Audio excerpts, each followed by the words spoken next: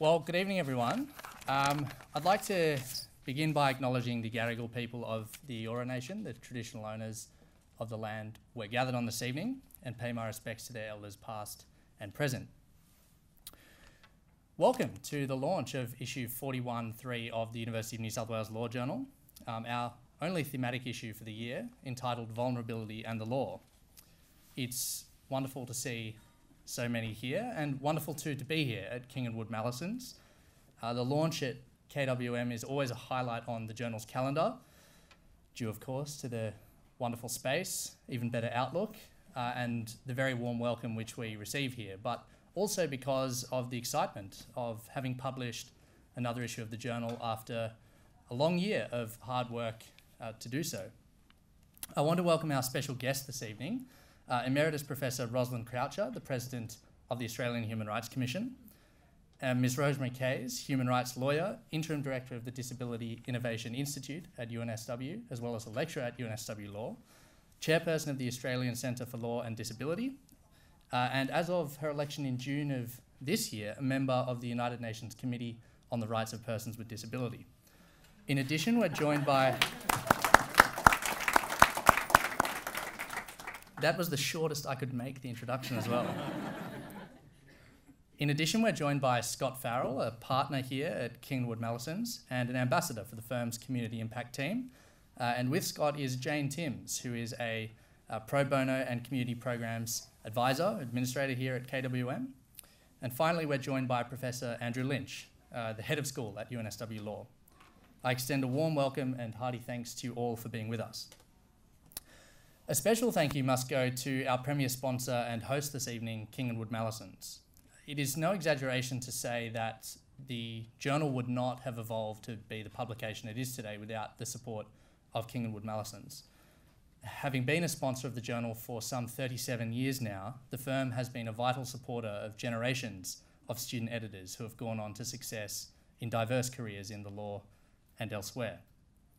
The success of the journal's transition to its new publication structure, the launch this year of its new e-publication, the UNSW Law Journal Forum, and the high and ever-improving calibre of the scholarship which we publish is thanks in no small part to the support of King & Wood Mallesons. On behalf of the editors of the journal, our authors, contributors and reviewers, I thank King & Wood Mallesons, and in particular Ms. Kelly Mildred and Ms. Grace Mackley, as well as Isabel, who I think is still here, for their time, effort and support. The journal really counts on it and is immensely grateful for it. I also want to thank the students on the editorial board for their tireless efforts and commitment to the journal, which really does underpin the success and quality of the publication. And finally, of course, a special thanks and congratulations to Veronica Sebevsky, the editor of issue 41.3. Veronica's vision and intellectual leadership in conceiving of, preparing for, planning, and after a year, executing this thematic issue of the journal has been phenomenal. Her positive energy, commitment, and care and concern for our team has been an asset to the journal, and it has been a true privilege to work with her over the year. She deserves to be very proud of what she has achieved.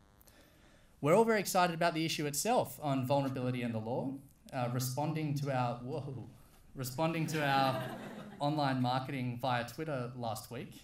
A professor of law from Melbourne Law School, who I hasten to add has no connection to the journal, declared that, and I'm quoting now, "The UNSW Law Journal themed editions are the best thing in university law publishing in Australia."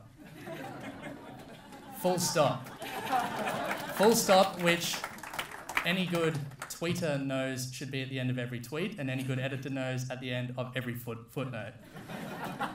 That is high and very welcome praise indeed, but when we consider that the law now and throughout much of its history has been an agent of discrimination and oppression against those in our society who most depend on it for protection and support, we're reminded of the special obligation of lawyers to do what we can to address that imbalance and to view the law as an instrument and our role in it as an instrument for promoting fairness and justice. That is a reminder which Veronica and the authors in this issue have provoked us to contemplate deeply and honestly, and I'm delighted that you're all here to help us do so.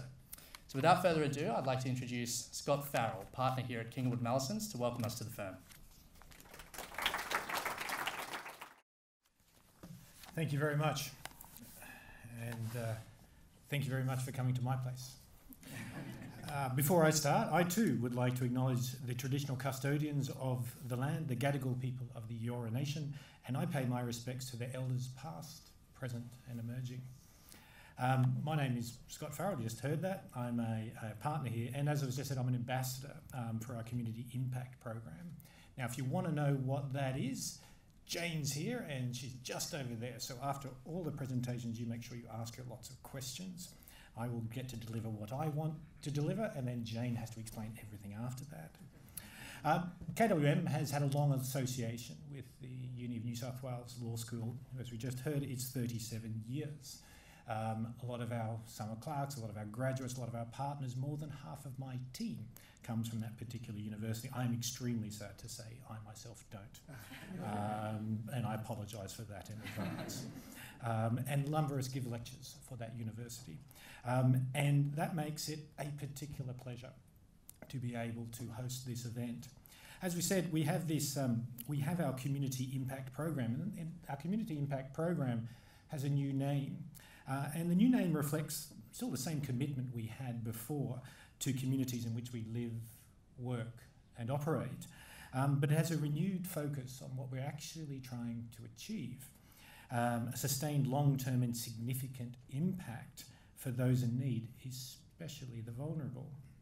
Now, Veronica Sebesti's editorial to this edition shows just how complex some of the concepts are. In fact, that's kind of unfair, actually. I actually understood the concept a whole lot better when I read Veronica's editorial.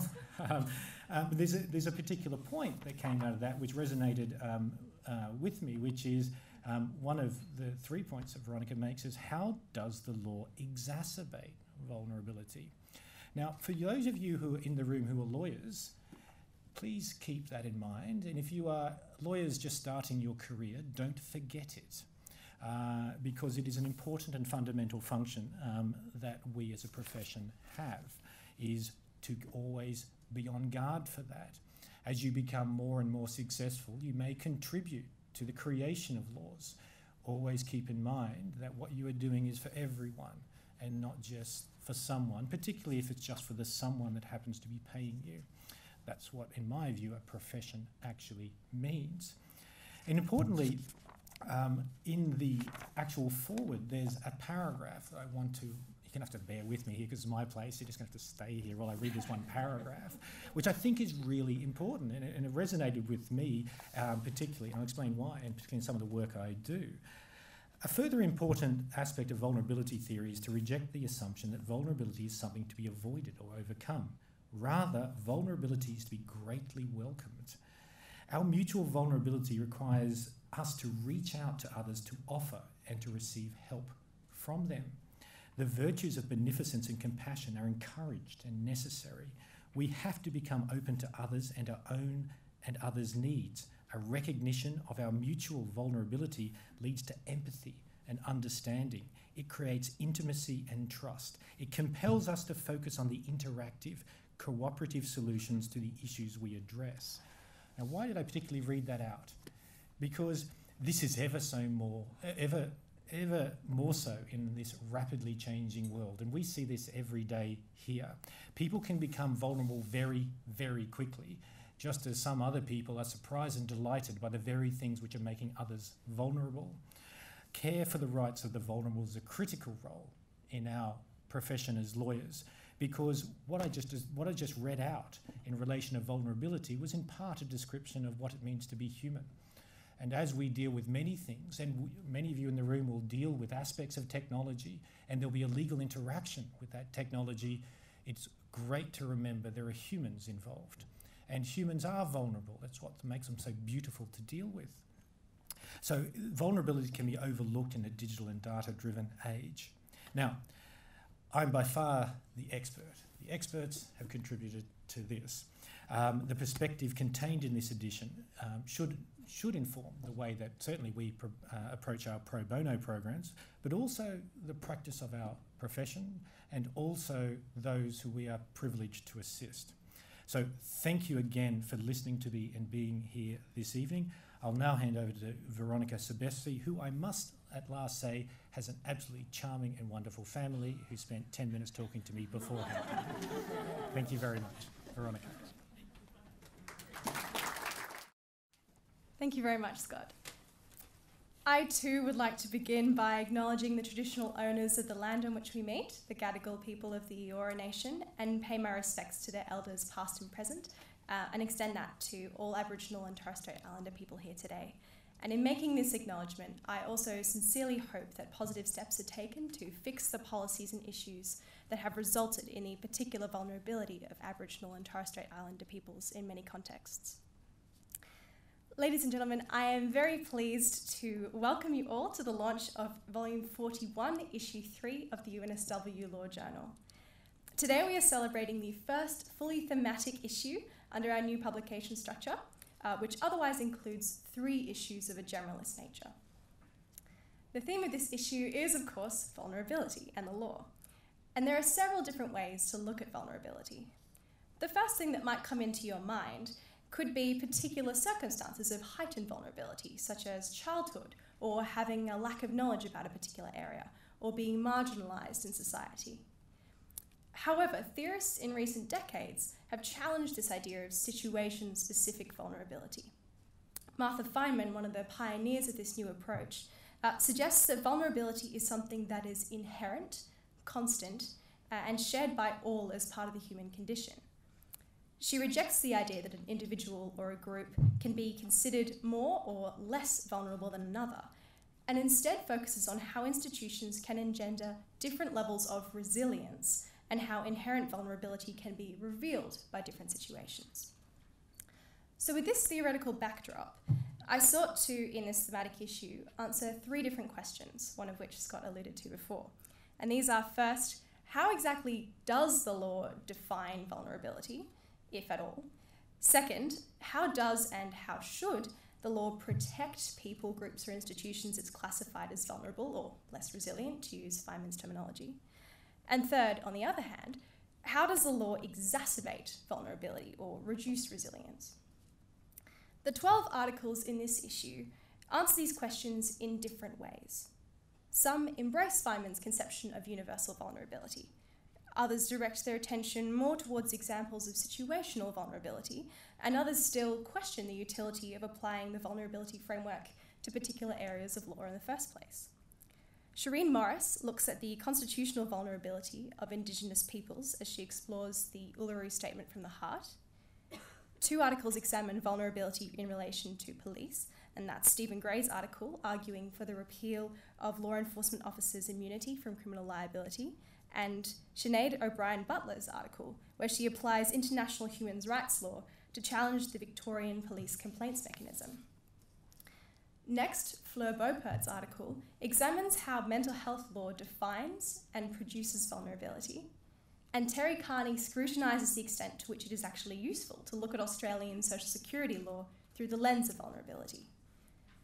Considering people with disabilities, Yvette Maker and colleagues consider the significance of obligations in the United Nations Convention on the Rights of Persons with Disabilities for Consumer Protection Law and Policy, and Dominique Allen examines whether the Commonwealth Fair Work Act effectively addresses disability discrimination in the workplace.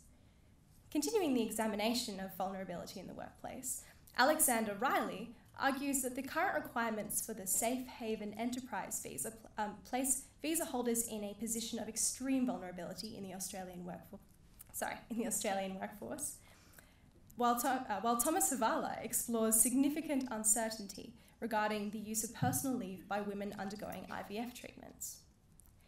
The intersection of the law with vulnerabilities that women face in our society continues to be explored by Tanya D'Souza and colleagues. They argue that by failing to address gendered hate speech, Australian law permits the marginalisation of women and girls and actively exacerbates their vulnerability to exclusion and gender-based harm. Further, Helia Scholar examines how the Australian legal response to forced marriage seeks to remedy the vulnerabilities of those in or at risk of a forced marriage.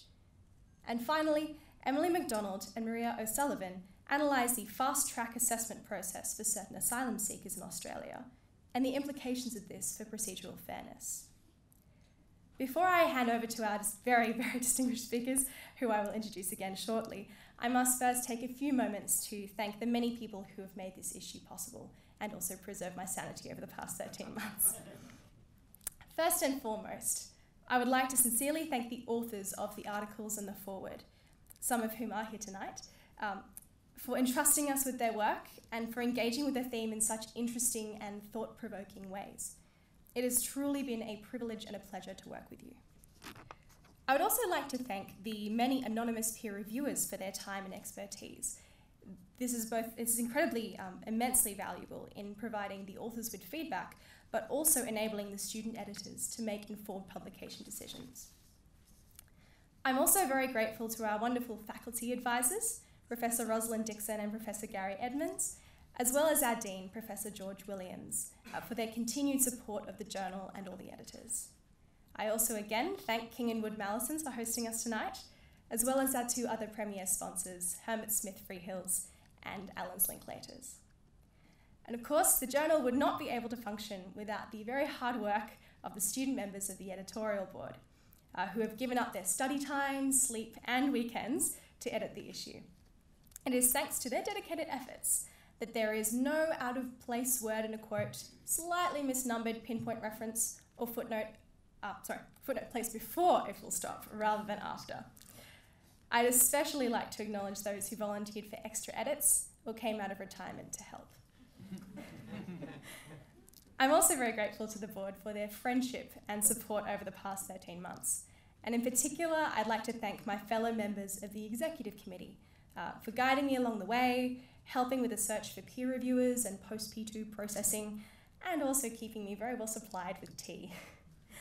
Amongst them, I'd like to also acknowledge, I think, some of the unsung heroes, may they long remain unhung, of the journal.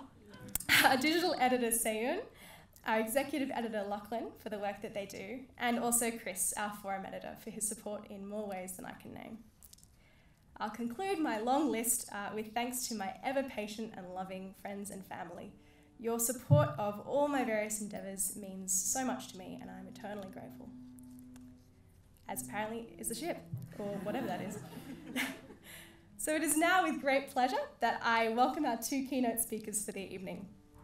Emeritus Professor Rosalind Croucher was appointed as President of the Australian Human Rights Commission in July 2017, after 7.5 years as President of the Australian Law Reform Commission.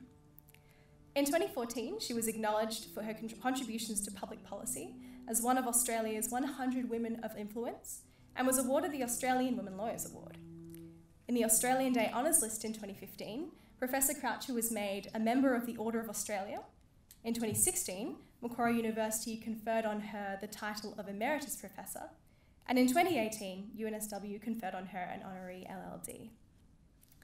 Interim Director of the Disability Innovation Institute, UNSW, and a human rights lawyer, Ms. Rosemary Kays currently teaches in the Faculty of Law at UNSW, convening international law and human rights subjects, and focusing on the equality provisions within international instruments and their translation into domestic law and policy. She is also the chairperson of the Australian Centre for Disability Law, and was also an external expert on the Australian government delegation to the United Nations negotiations for the Convention on the Rights of Persons with Disabilities. And during the ad hoc committee, she facilitated the negotiations on Article 24, Education. In June 2018, she was, as Lachlan alluded to, elected to the United Nations Committee on the Rights of Persons with Disability from 2019 to 2022. So without further ado, I would now like to welcome Professor Croucher first to speak, followed by Ms. Kays. Thank you, Veronica, for that delightful introduction. I'll also add my acknowledgements to the traditional custodians, and I particularly like the acknowledgement of emerging leaders. The future rests on the students of the UNSW Law Journal Editorial Committee and also the emerging leaders of our First Peoples. I was delighted to be invited to share the stage with Her Excellency. I think there's no other title that I should give you other than Your Excellency. But Rosemary was also a very valued member of the Advisory Committee for the Australian Law Reform Commission, as was Emeritus Professor Terry Carney, who graces the audience tonight, on the disability inquiry, a very important one for us, and the ramifications of that are still rippling through the policy landscape. Can I also acknowledge Lachlan? Thank you, Lachlan, for your introduction. The head of school, Professor Andrew Lynch, and Scott Farrell. I was also going to acknowledge in the work of Daniel Creasy, the head of Pro Bono and Community Impact at Kingwood Mallesons, for their ongoing support of the work of the Human Rights Commission. I've also had a very special relationship with the university. I undertook my own PhD there, although my undergraduate studies were at Sydney, but we'll forget about that. I did my doctorate at New South Wales, and I spent 7 very happy years and formative years for me on the academic staff. And as you mentioned, I had the great honour to receive another doctoral acknowledgement by the university, although I must say I prefer the PhD gown. The LLD gown has a bit of a clash in colours. But also 30 years ago I had one of the first serious academic pieces that I'm very proud of, published in the University of New South Wales Law Journal. So I'm part of the collection of authors over many, many years, although disappeared in the weight, the avalanche of brilliant writing ever since. I think Her Excellency and I are probably the midwives tonight in the launch of the journal, and it's a great honour, although it's a bit square to be the midwife for it. Anyway, there's a stellar lineup of authors in this issue, many of whom I know. But also the lovely thing about a blind refereeing process is you find all of these other people, new, emerging scholars, whose work you don't know already. And so it was very special. And the fact that the journal, like the Harvard Law Review, is entirely a student product, it makes it a very special genre and special type of thing, and you're in fine company. The hard copy journal arrived on Tuesday. The last page is numbered 1043, which was a bit alarming. But I had been sent an electronic version where you tend not to notice such things, at least at first, especially when downloaded on an iPad into iBooks. So I've been given about 10 minutes, and if there were indeed 1,000+ pages, this would mean 1.73 pages per second. But in fact, it's only 423 pages, which gives me 1.41 pages per second. But I think, Veronica, that you've given us a good walkthrough of the journal, so I will leave that to your excellent introduction. The subject of vulnerability has been close to my thinking for many years. My doctoral work took me into the law concerning limitations on testamentary freedom, the right to leave property by will. I ambled far and wide over the centuries. Perhaps my supervisor might have exercised a firmer hand on me, but I had a lot of fun. And some of the key issues were ones of legal capacity. Married women, for example, were regarded as vulnerable. The denial to her of testamentary capacity and other rights in relation to property were regarded as for her protection and benefit, as William Blackstone wrote. Married women were denied testamentary power in relation to real property because it was regarded that they might be overborne by their husbands. The woman's capacity was denied rather than the husband's power checked. My work at the Australian Law Reform Commission on the Disability Inquiry, amplified in the Elder Abuse Inquiry, saw me and the ALRC teams grappling with ideas of autonomy and safeguarding, the idea of supporting people in their decision-making, sensitive to their will and preferences. but I remembered my earlier work, which heightened my sensitivity to people being denied things because of an overprotective response. A classic example was how the Electoral Act contains provisions about disqualifying people of unsound mind from enrolling and voting. But it was really about the administrative inconvenience of fining people for not having voted. So, you deny the person the right to citizenship for administrative convenience? There may be reasons for forgiving the failure to vote, but deny them the right to be on the roll? That's a rhetorical question. We answered it in the way that you would expect. One thing that struck me in quickly reviewing the articles in this issue of the journal is the substantial crossover between the content areas of those articles and the day-to-day work of the Australian Human Rights Commission. To pick a handful of examples to illustrate, firstly, in Shireen Morris's consideration of Indigenous issues, the work at the Human Rights Commission focuses strongly on the participation and representation of Aboriginal and Torres Strait Islander peoples in the Australian polity. This is an issue that successive social justice commissioners have focused on for many years.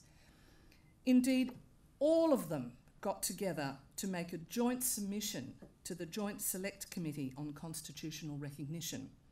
That is, every social justice commissioner over 25 years. Another example from Terry Carney's article.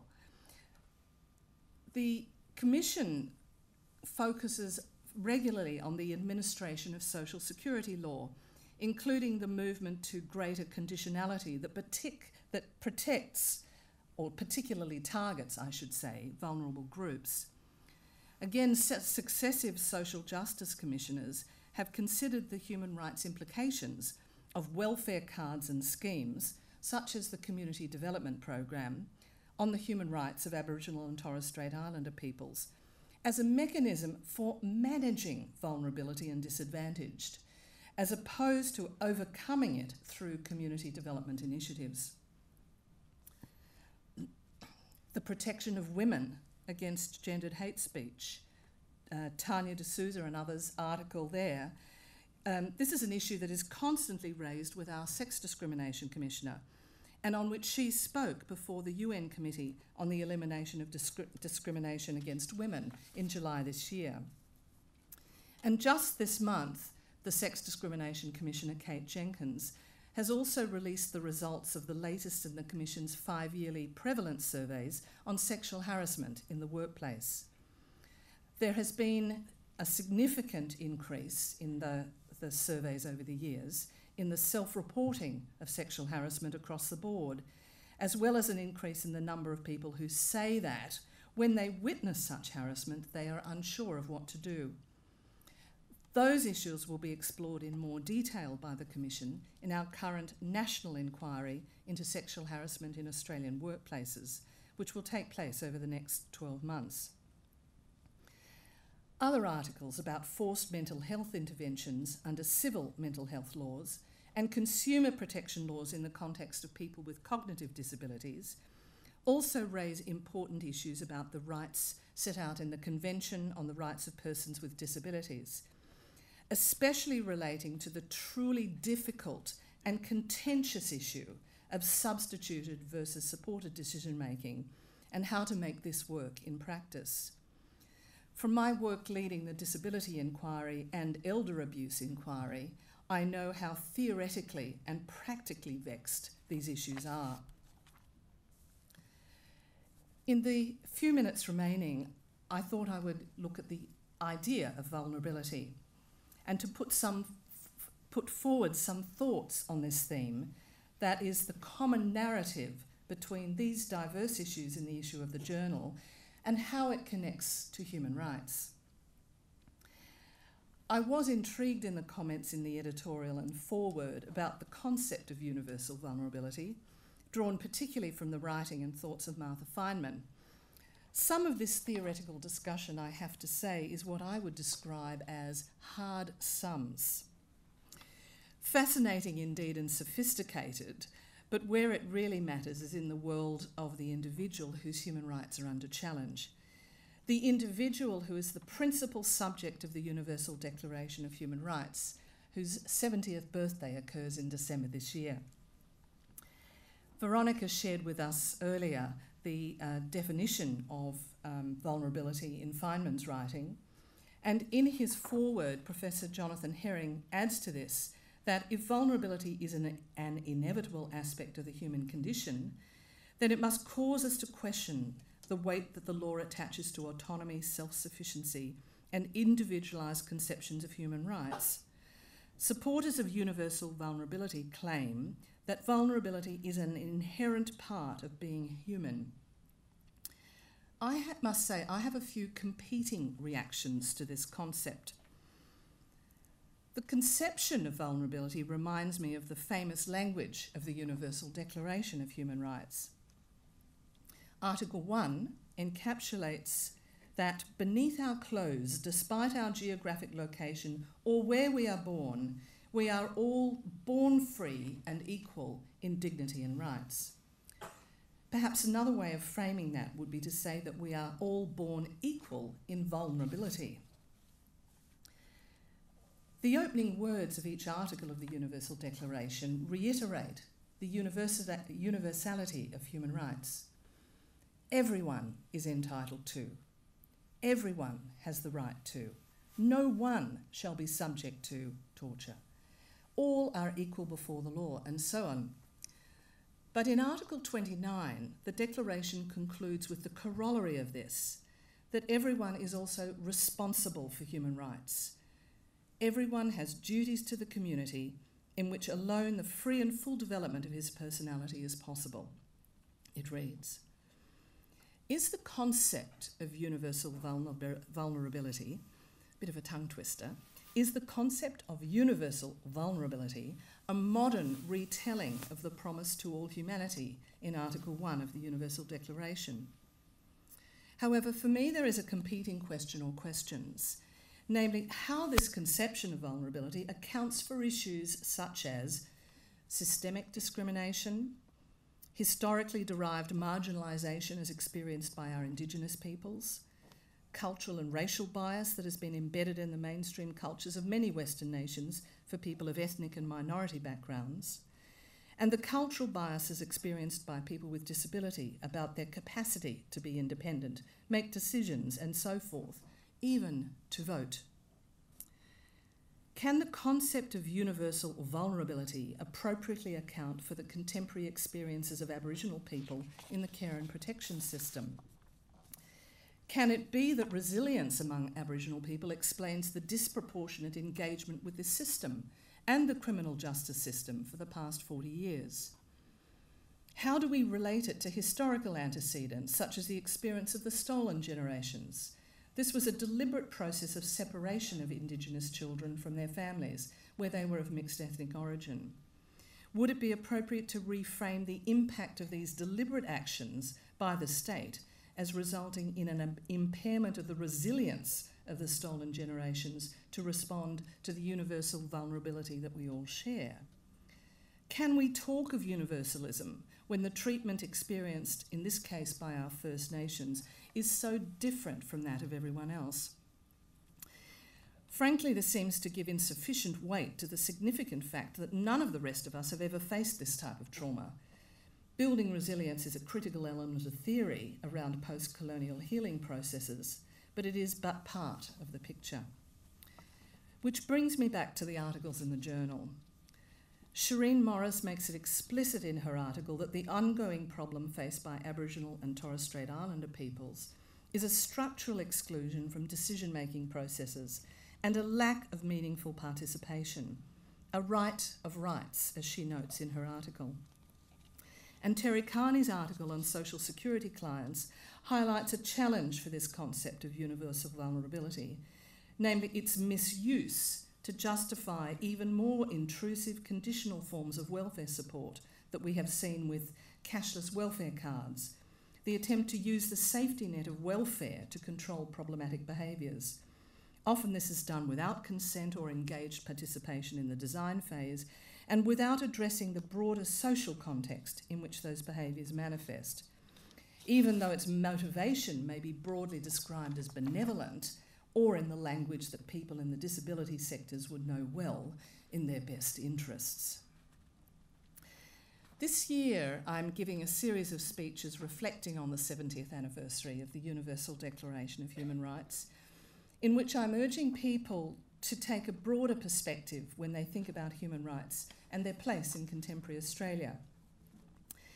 I think we have a long way to go to build a culture of what I describe as rights-mindedness in our community, as well as a stronger sense of civic duty from public servants about looking at policy and legal development through the lens of human rights.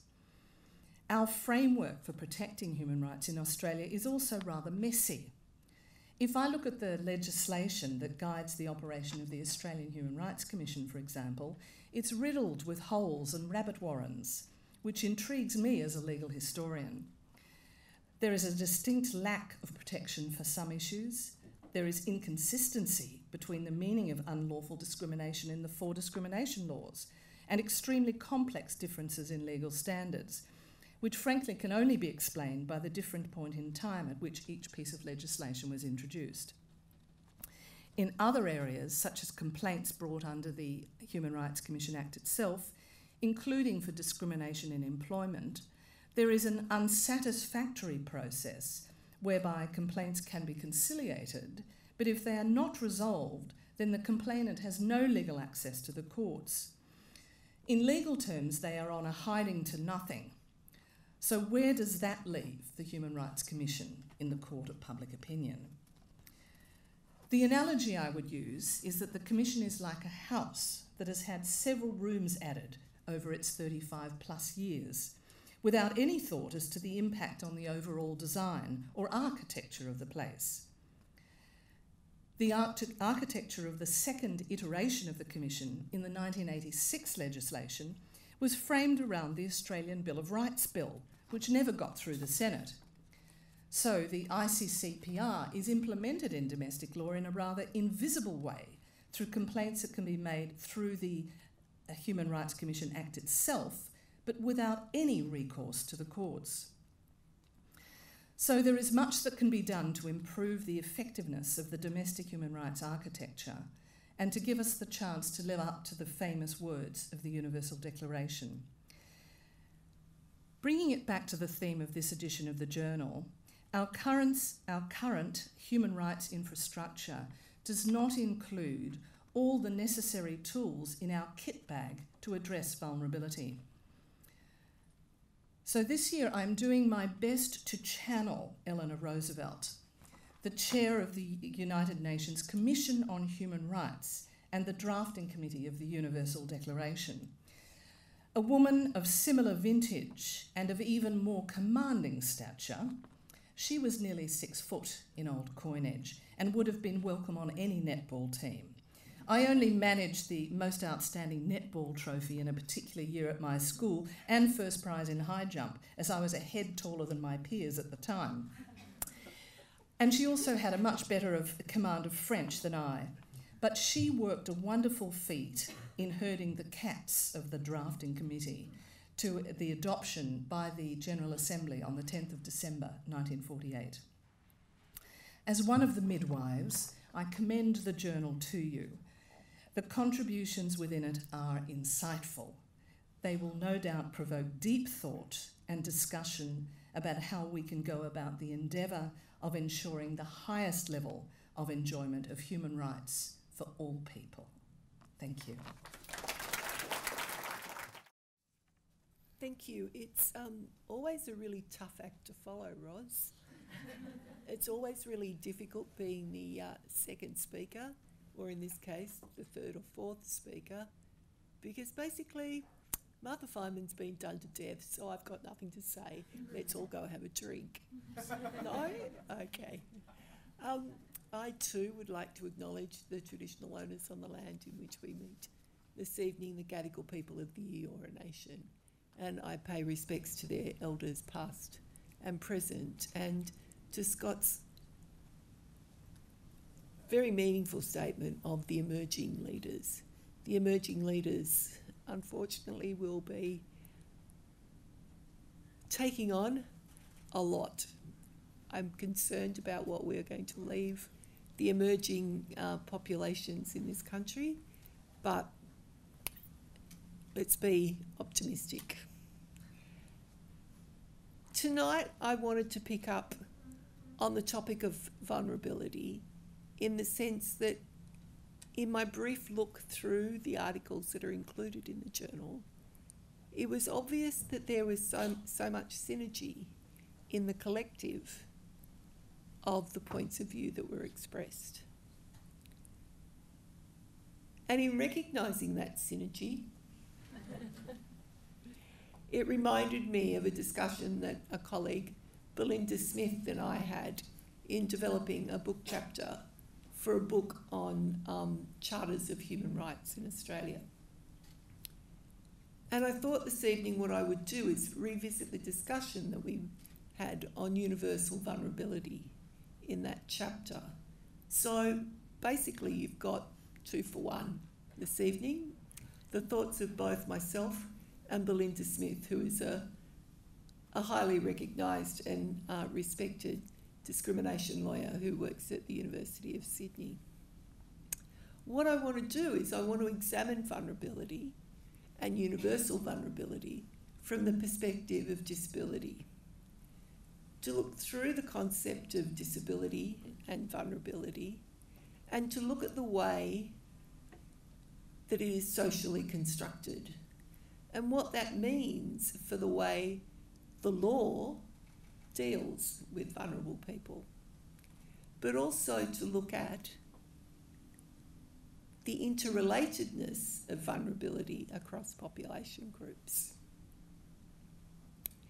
It's clear from the public discourse and policy that the established conceptualisation of disability reflects a deficit approach, where disability is viewed as a problem, an individualised issue, where vulnerable individuals require care, treatment and protection within a social welfare regime as a way of dealing with their special needs. This has been a powerful and enduring influence on the social conceptualisation of disability throughout modern history. As such, disability, the problem is intrinsically linked to the individual impairment, with little or no recognition of the role of the social environment in disabling persons with impairments. This approach to disability as an individual deficiency has fostered policy responses that have developed separate parallel institutions and services in isolation of mainstream institutions, such as residential care facilities, special education, sheltered employment, and justice diversion measures.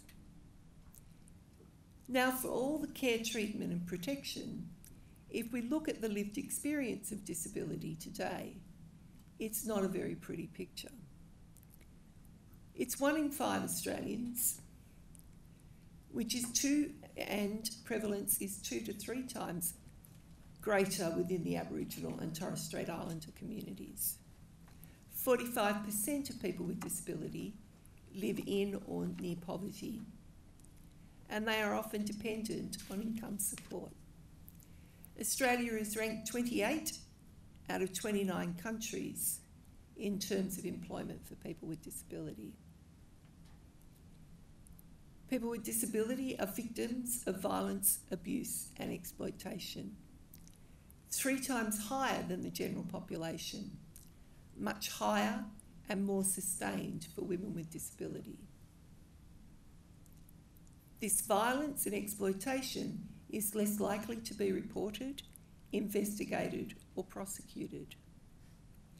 there is significant overrepresentation of people with disability within the criminal justice system. They are 3 to 9 times more likely to be part of the prison population. Women with disability are the fastest growing prisoner cohort in Australia. 89% of the young men in the Dugdale Juvenile Justice Centre were young men with cognitive disability. People with disability are isolated, segregated, and vulnerable. In institutional and inappropriate care, in residential care settings with heightened and increased risks of violence and sexual abuse. This segregation has meant that people with disability have been excluded from key social institutions, which has isolated them and the issues that disability raises from mainstream public policy. Further, segregation in education has meant historically low levels of academic achievement, which have kept people with disability out of key professions and public administration.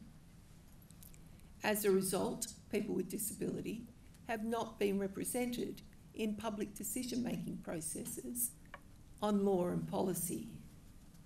Disability has not been an area for academic concern in the areas of law, policy, public administration, planning and architecture, which has led to limited understanding of the issues raised by disability. As such, people with disability are rarely viewed as normative citizens, but rather as a vulnerable special interest group.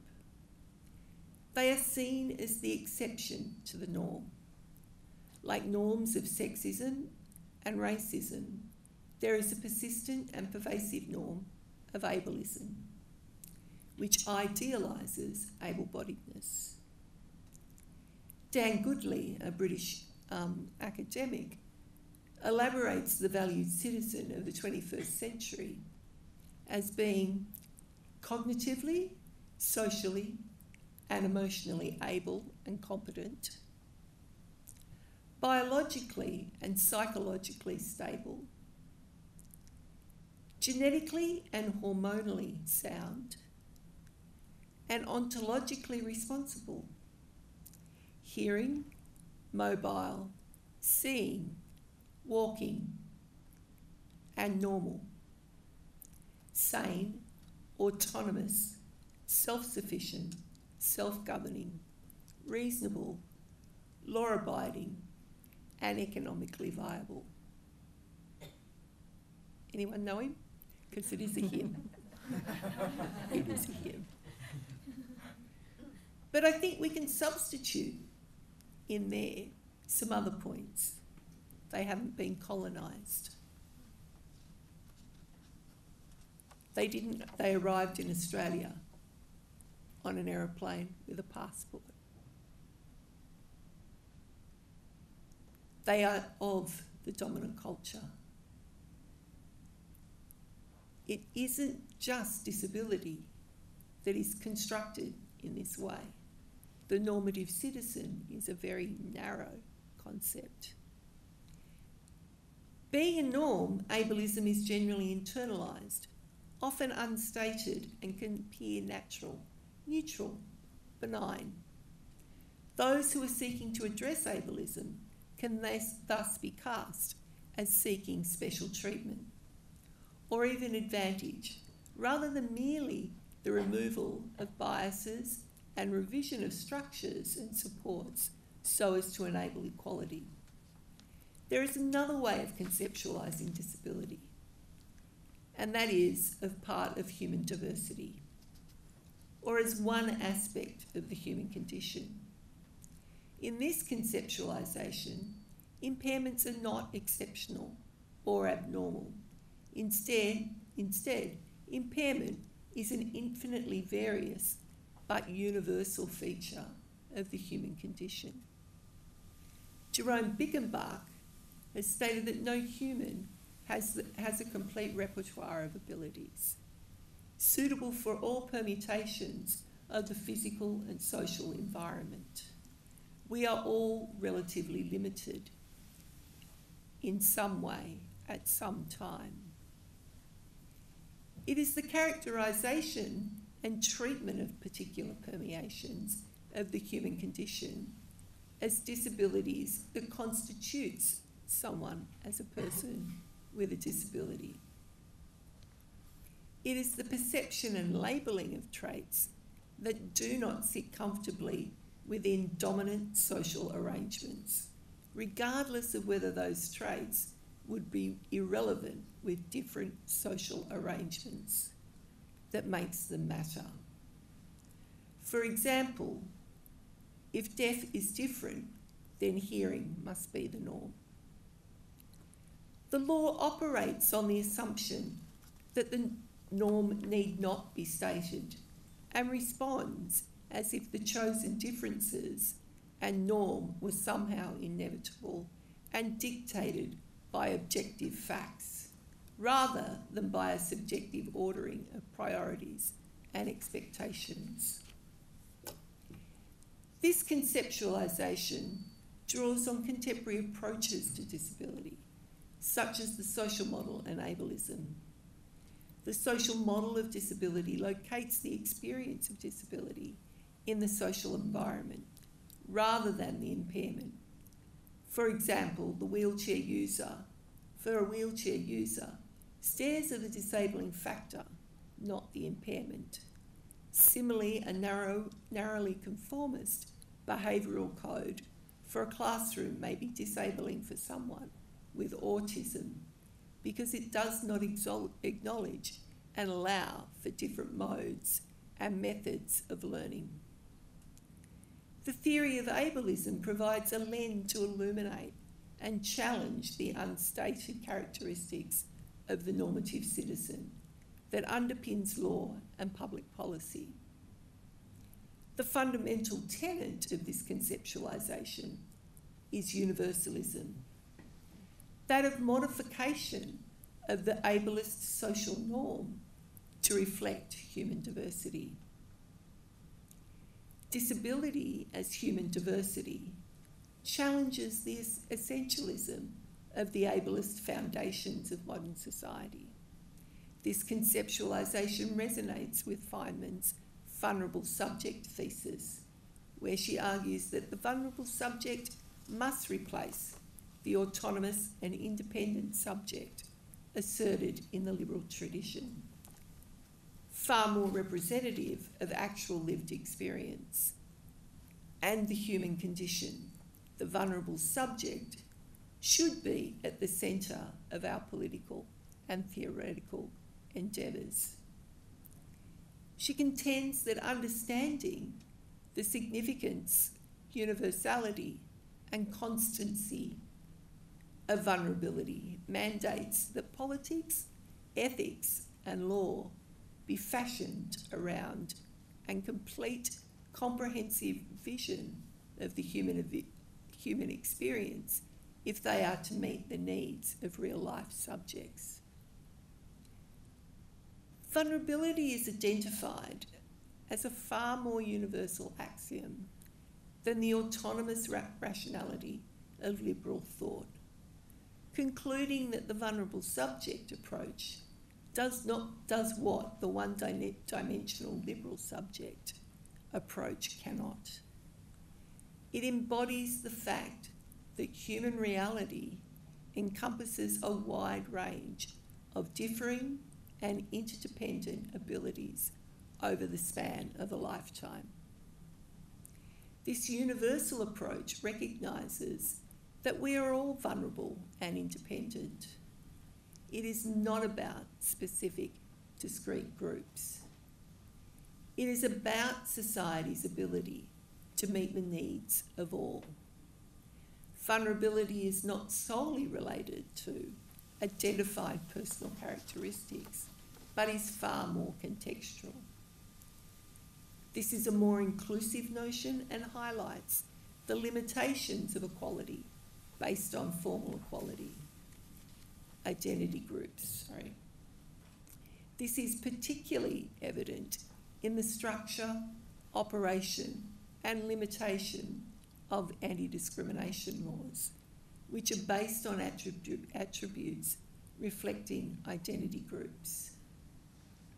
Formal equality based on identity groups ignores the fact that there are individuals who are relatively privileged, notwithstanding their membership of these groups, and that the goal of confronting discrimination against certain groups has largely eclipsed, even become a substitute for, the goal of eliminating material, social and political inequalities that exist across groups.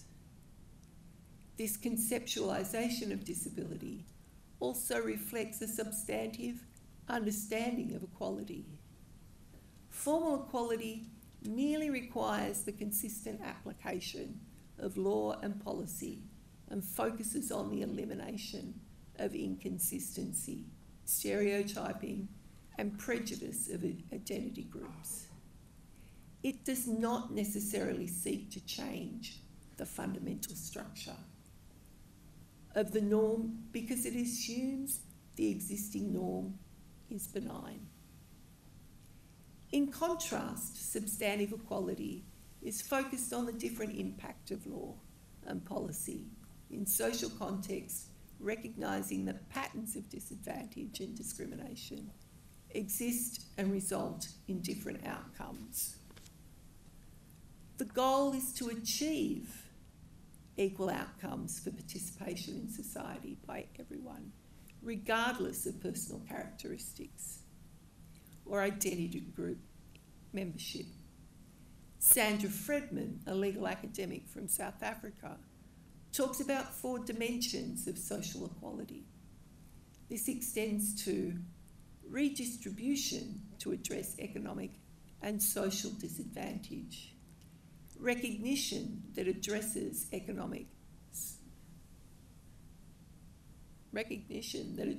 stigma, stereotyping, humiliation and violence. Participation that requires the genuine inclusion of the views and experience of all disadvantaged people. I get so used to saying disabled. Disadvantaged people in political and other decision making. And transformation supporting normative reform. It is this challenge that we have, and I think Roz's claim that human rights can help us with this, if we get back to the basics of human dignity and equal human worth. Thank you.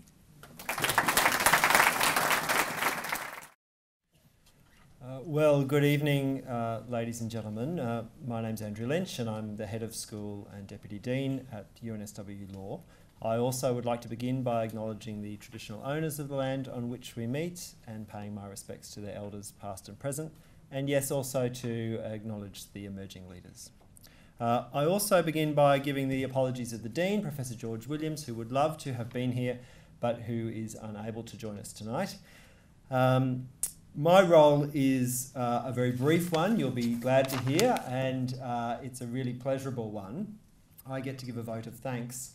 Whenever I do this at the Journal, I can't really stop. I don't want to limit myself to thanking the speakers. I'm going to thank pretty much everybody, but I promise I'll do so fairly succinctly. But first and foremost, my key responsibility is to thank both Ros Croucher and Rosemary Caius for their very generous comments and reflections upon the ideas and themes of this important issue of the Journal. I'm sure you would all agree that what the role of midwives of an issue isn't simply to launch it in a formal sense, but really to whet the appetite of the readers. And when you collect your copy of the Journal, if you haven't already, and they're just at the back of the room, I'm confident now that you are all eager to open the pages and to delve right in. Both Ros and Rosemary were uniquely placed, I think, to stress for us the very contemporary importance and relevance of this issue and the articles contained within it. So we've been the great beneficiaries of their perspectives based on many years of expertise and work experience in their fields of human rights and disability. And they've really, I think, opened up for us this notion of vulnerability as a concept through which we can appreciate the collected academic work in this journal. So I thank them very much for doing so. The second people I would like to thank are obviously Kingswood Mallesons, and in a number of senses, obviously for their very long-running support of the UNSW Law Journal, which Lachlan mentioned earlier, and which is, I know, appreciated by the current and past editors of the journal, and future editors too, I hope, and I'm confident to say, but also for hosting this event tonight. It's really wonderful to be in your place. We're very glad to be here. So thank you to Scott and Jane for that. And more broadly, Kingswood Mallesons is a great friend of the UNSW Law faculty and supports our research endeavours and supports many of our lead researchers as well. So we really value the relationship with the firm, and of which the connection to the journal is probably the longest standing and one that we definitely prize. Then I would like to thank the journal itself. And obviously, Veronica is the woman of the night, and I offer my congratulations to her for this amazing issue. I was thinking, really, it's incredible that an issue on vulnerability hasn't been taken already, that it was waiting for the picking. All law students know of the purple banner that hangs in the foyer of the law faculty with the words of our founding Dean Hal Wooten, who talks about the concerns of a law school should be upon those on whom the law bears harshly.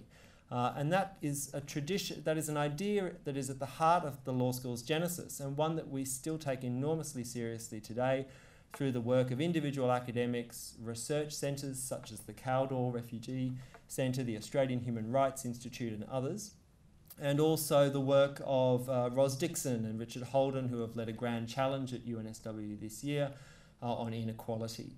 So I'm glad that vulnerability has made it as the thematic issue of the journal.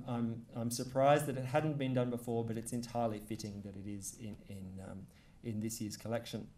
I also want to acknowledge and congratulate, though, and thank Isabel, Rose and Demelia, plus also Lachlan, Sayun and Chris for their leadership and work on the journal this year across their respective issues and responsibilities. The faculty is enormously proud of the journal and the work that the students all do and contribute towards it, and I acknowledge all those who work as part of the editorial team. It's a vast army. I always really like speaking at this event because previous members of the journal's workforce often attend. It has this sort of special alumni quality to it. And really, to work on the UNSW Law Journal is to contribute to something really significant and major. It's an unforgettable experience. There seems to be a bond amongst those who have done so, and it's always great to see them. So I hope that this year's editors will keep coming in the years ahead.